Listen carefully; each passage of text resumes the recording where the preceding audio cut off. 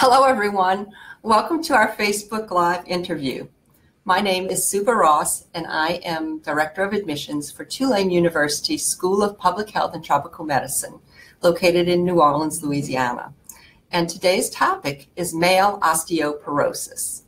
And our guest today is Dr. Zhao, and she is a clinical assistant professor in a global biostatistics and data sciences department. Hello, Dr. Zhao. Hello. Welcome. Would you like to tell our audience a little bit about yourself? Hi, everyone. I'm Zhao. I came to Tulane University 6 years ago, and I got my PhD degree from Creighton University in Omaha, Nebraska. I came from China.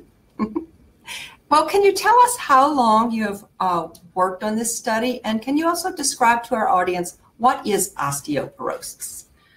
For this study, male osteoporosis study, it was funded by NIH last year. So we have been working for this study since last October for this recruitment. The principal investigator of this study is Dr. Hongwen Deng. He's an expert in genetic epidemiology in osteoporosis. Talking about osteoporosis, it is the most common bone disease. Your bones are a supportive framework for your body, like the beams of a house. If the beams of a house is damaged by termite, you know the house is in danger. Osteoporosis is a disease that causes the bone to become weak and to break. So if you have osteoporosis and your bone becomes so weak and so fragile, then you may break your bone from a minor fall or, in serious cases, even from bumping into fracture. But you will not know that whether you have osteoporosis or not if you don't measure your bone mass. Right. Actually, we provide free bone measurement in our clinic. So you will get a report. From this report, you will know whether you have osteoporosis or not. Well, that's a great analogy to describe about the structure of a home, and the support of the home is the beams, and if they're damaged with termites, it's similar to bone damage and mineral loss, making weak bones for the structure of your body as well. So I understand there's basic differences between males and females that have low bone mineral density, correct? Yes. Yes. For females, they generally have low bone mass compared to males. Mm-hmm. So most males think that osteoporosis, that's a woman's disease, not a male's disease. It is true that in general, males have high bone mass compared to female, and compared to females, males have no period of rapid hormone change and bone loss. Men's bone loss start late and progress more slowly. However, as persons are expected to live longer, the number of men above the age of 70 will continue to grow. So the absolute number of males with osteoporosis is growing. Although the lifetime risk of fracture is lower in male compared to females, if men do have a fracture, comparing to women, men are twice as likely to die of a fracture. That means the death rate is much higher in males compared to females. So therefore, the problem of osteoporosis in men has been recognized as an important public health problem. Wow, that's surprising or just interesting in that the prevalence of osteoporosis is more so in females. Mm-hmm. However, if a male does have osteoporosis, the mortality is higher in males than females. Than females, yes. Goodness. Well, can you tell us about the subject population? For this study, we plan to recruit 1,100 subjects. Mm-hmm. So for this study, we mainly focus on Caucasian or African American males with age between 20 to 50. So far, we have recruited 72 subjects since last October. Okay, and what are the specific aims and goals of this study? So the goal of this study is to identify genetic factors contributing to male osteoporosis. To reach these goals, we aim to recruit 1,100 subjects, that's Caucasian or African American males between age 20 to 50. And for each subject, we will measure their bone mass, their fat mass, their lean mass. And for each subject, we will collect 120 ml blood. That's about 8 tablespoons of blood.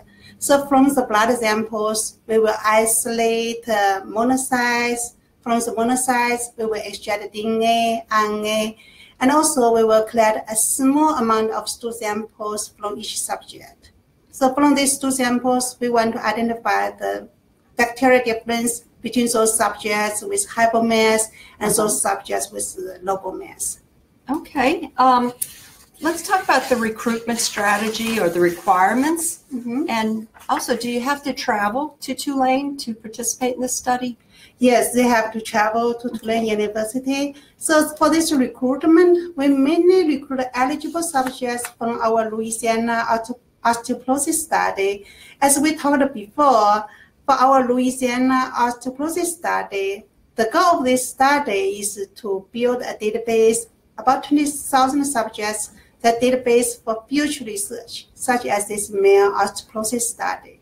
So from this Louisiana osteoporosis study, we identify eligible subjects and invited them to our clinic to extract or to collect their stool samples and collect their blood samples and measure their phenotype like bone mass. Okay, and there's a consent form. Yes, there's consent form. We need to introduce this study to them, explain the study to each participant, so they will understand what this study is and how long they need to take and what the process it is. If they are agreed to participate in this study, then they will sign this consent form and to be enrolled to this study. Can you tell me if there are any reasons why someone would be excluded from the study? For these reasons for this study, we only study male osteoporosis, so definitely those females are excluded. And also we want to focus on specific race. So in this study, we only focus on this Caucasian and African American males. So other races like Asians will be excluded. And we want to study pickable mass. So those subjects with older than age 50 or younger than 20 will be excluded from this study. Also, we want to exclude those subjects that they have disease or these health problems that will affect their bone mass, such as liver failure. So they will be excluded from this study. Are there risks? Yes, there are some risks. As we talked about this study, we will draw blood from each participant. So there's some risk associated with this blood draw, like bleeding, pain, or in rare cases like fainting. Also, for this bone measurement, we use DEXA to measure their bone mass. So for this measurement, the participant will expose a certain rate of radiation, but this radiation is very low. For the DEXA measurement, it's about an average person's radiation they expose in an average day. And for another measurement, that's the QCT measurement, the radiation is about 10% of an average person they receive on an average year. So there's about 40 days a natural radiation a normal person receive in normal life. That's well within the acceptable limit for healthy volunteers. So risks are very low. There's hardly any radiation. And then for the blood draw, it sounds like it's just the same as going to a doctor's appointment and having a phlebotomist draw blood for lab tests. Yeah, we try our best to lower the risk for this study. All right. Dr. Zhao, can you tell us if there is any payment that our participants could expect? Oh, yes. After a subject completed this study, so to cover their expense associated with the visit, we will give them $150 Walmart or Amazon gift card. Okay, well, that sounds great. Well, we thank for their contribution to our research. Excellent. How can someone participate? They can call us. Our phone number is 504-988-1016, or they can go to our website and make an appointment for this study. The website address is los.sph.tulane.edu. Okay, so I'll repeat that. It's for Louisiana Osteoporosis, so LOS, and then .sph, School of Public Health, .tulane.edu. Yes. And I'll be able to place that on our website once we finish our video. Thank you, Sue. Well, Dr. Zhao, thank you for joining us and giving us this information. I hope many join the study. Okay, well, we will see you next time. Thank you. Thank you. Bye.